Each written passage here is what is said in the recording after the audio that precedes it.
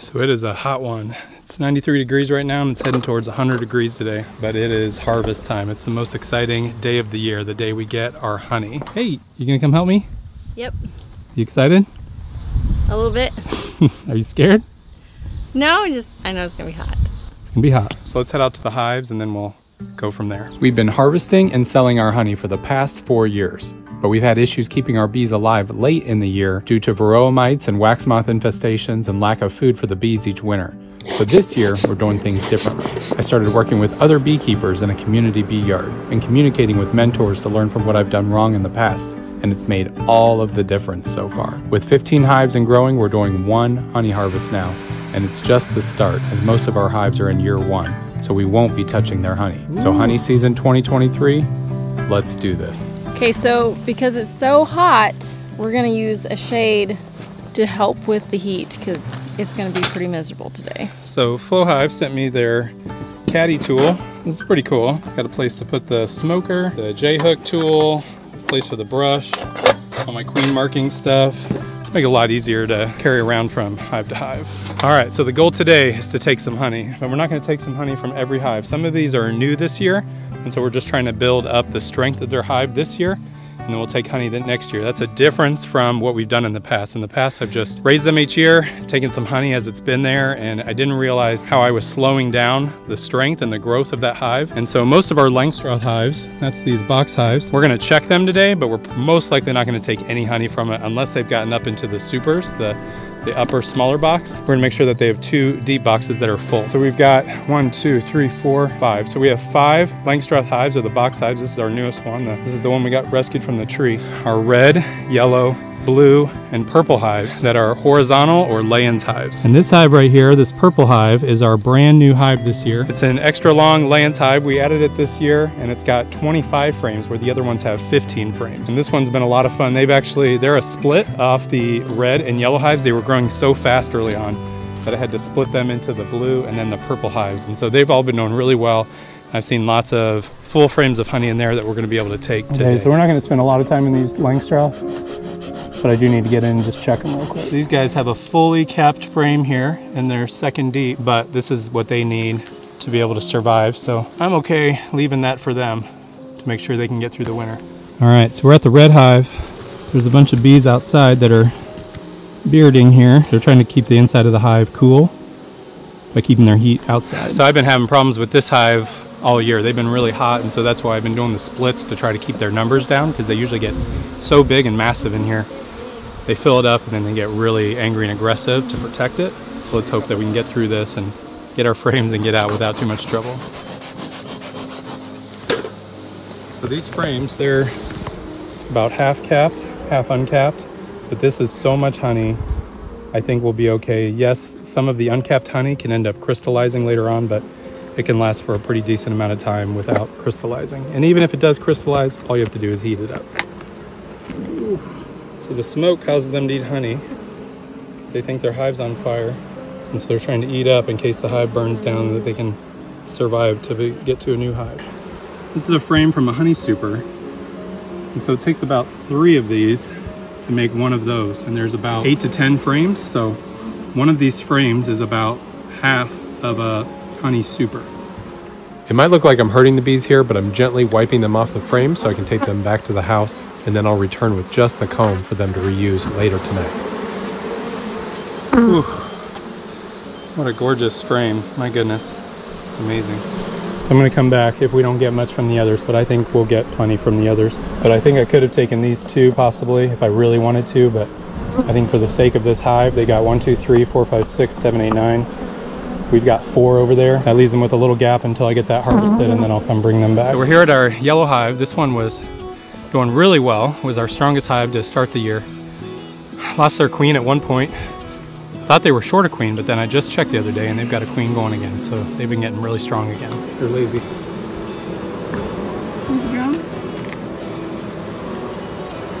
Yep.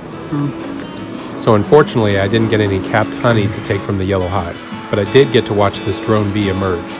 Drone bees are male bees that have only one job to do: mate with other queen bees outside the hive. So they don't serve a big purpose for their hive, but they do help with diversifying the genetics of bees, which is important. There's a brand new drone.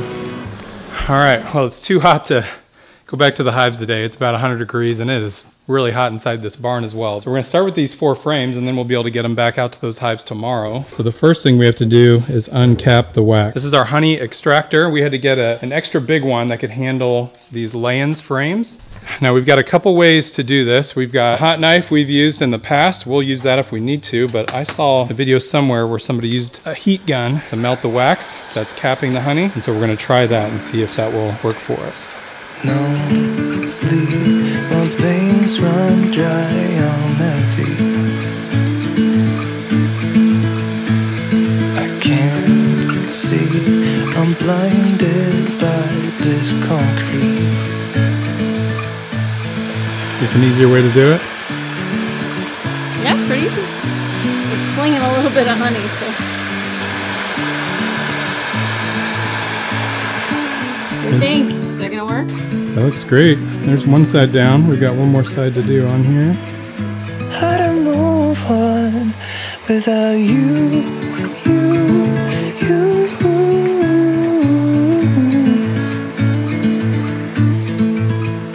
Without you.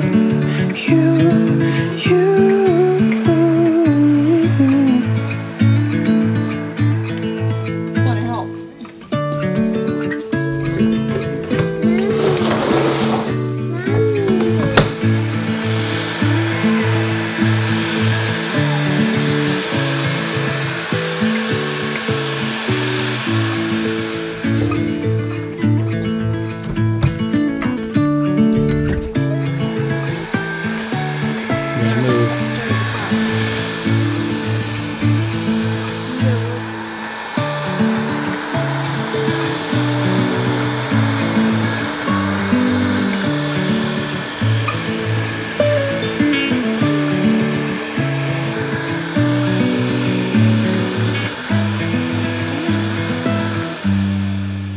It's fast then.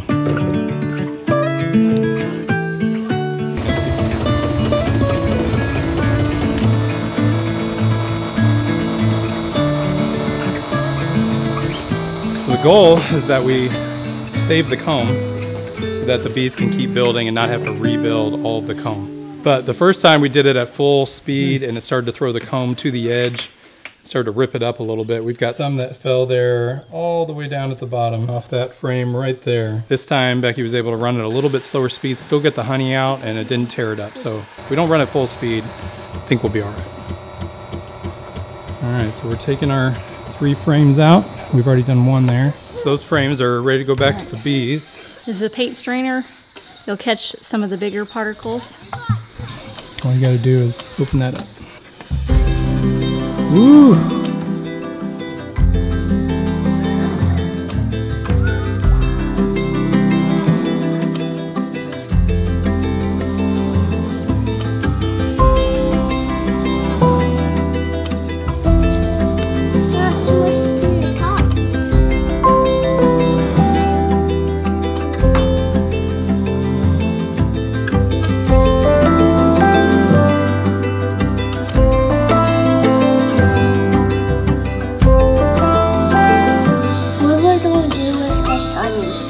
Sell it.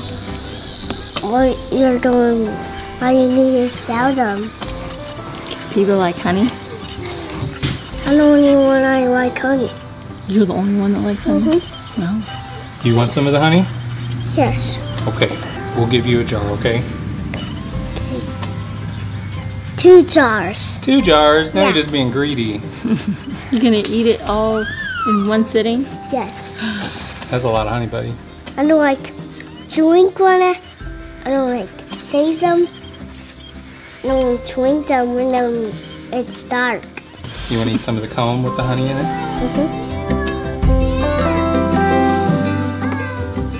Is that good?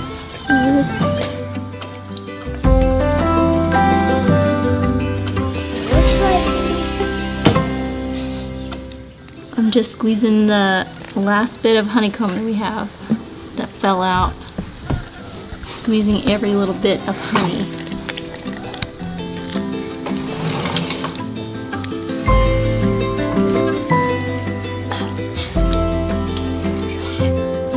So everything we do here on the farm, is private and protected. Well, with the exception of a few predators that we've been dealing with lately. So that's why I want to tell you about today's sponsor, Surfshark. So Surfshark is a VPN, or a virtual private network, that helps hide and protect all of your information and your internet activity from anyone who may be following what you do online. And I take that pretty serious here because everything we do for our business and social media is online. Jeez. Maybe you need access to popular websites when you're traveling in certain parts of the world. Maybe you're blocked from streaming sites in the country that you're in. Surfshark will help you change your virtual location and get connected. Shammy.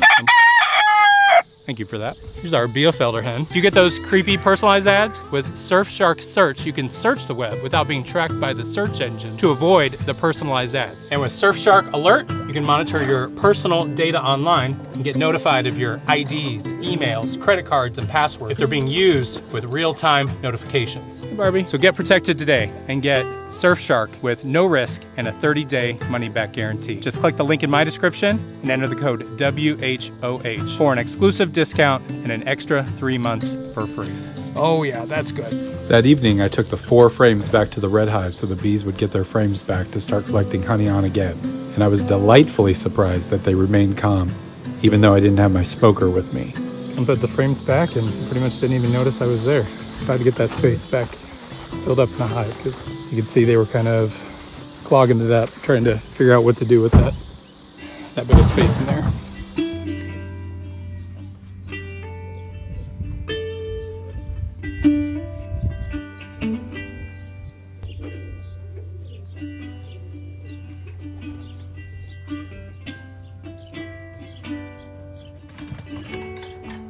So we're out here for day 2 of our honey harvest. Day 1 could not have gone better, outside of not seeing our yellow hive queen, which we'll check here probably at the end of the day. A little more calm down today. It's gonna get hot again. It's already in the low 90s, but About half. it's pretty calm. So it's a little shaded and there's a little breeze, so bees are much calmer today. Let's get started on our last 4, and then maybe we'll get back into the yellow hive at the end.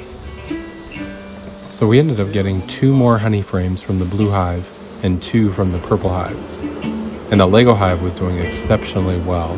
So I'm really excited to see how they do in winter this year. All right, and the other frame from this purple hive, beautiful 3/4 capped frame, looks really good. All right, so we're working on our thumbnail right now for this. So Becky's scraping the honey. We're gonna use the hot knife today. So go ahead and start scraping that.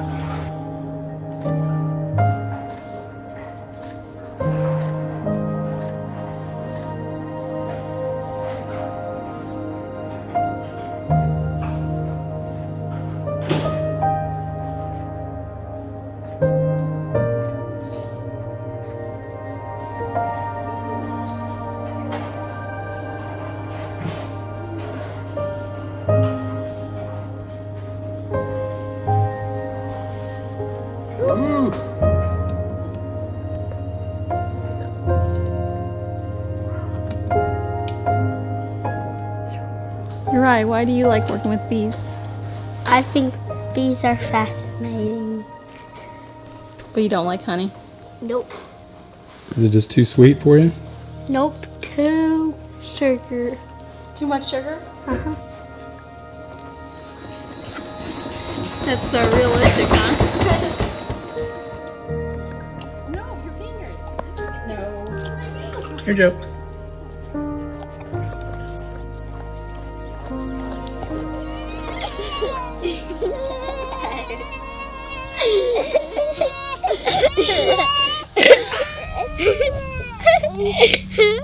All right, so you've seen us get the honey from the hive. You've seen uncapping the honey, using the extractor to drain the honey, filtering it multiple times into buckets. About 4 or 5 times we've filtered it, gotten it down to 1 bucket, and I weighed it. It's about 60 pounds worth of honey in here. Oh, way more than we've ever had before, and it was only from 4 hives, really only 3 hives. So next year, our plan is to grow all of the hives that we currently have, which is 15 of them, and get them through the winter, get them strong, and next year we'll have exponentially more honey. And so we've got some jars here. We've got 50 so far. I think it's gonna take somewhere between 150 to 200, so I've got more jars coming tomorrow. Alright, the first jar of our 2023 honey season.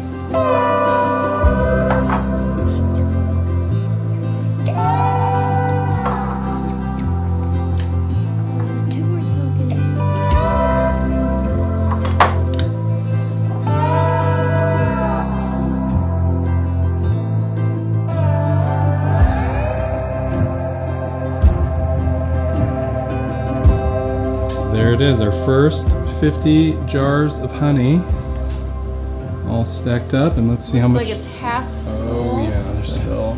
So on these jars, we're writing White House on the Hill honey on this little tag, looping through a little string. Can you do a bow backwards? I think so, just like that. So lastly, I thought you guys might like to see how we do the packaging of the honey before we ship it to you. And so we actually have these little cellophane wraps that I'm gonna heat up. And so that tightens up around the jar. That way the lid doesn't pop off during shipping. Then we put it into a box with some packing paper, and then it's all ready to go out.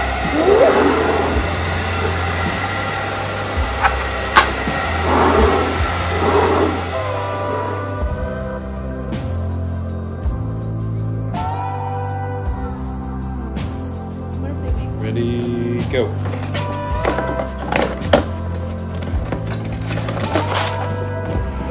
Nice.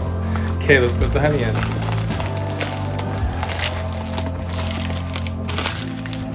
And that is our first package of honey that's going to go out this year. We got just under 100 jars. We ended up bottling about 50 more jars today. And so we are now going to have them available on our website, but hang on, because we have so few, it's limit 1 per customer, and our site's not set up to limit how many you buy. So if you buy 8 of them, I'm going to cancel the order, and then you can order 1 if there's any still available. So please abide by the rules. Thank you so much for following along and enjoying our honey. Now you can go get some on our website. All right, so we're looking for the Yellow Hive Queen. And there she is. I found her. It took me a little while to find her today. She's tough. So now I've got her right here in the queen clip. So now I've got her ready to mark right here. So now we've got her marked.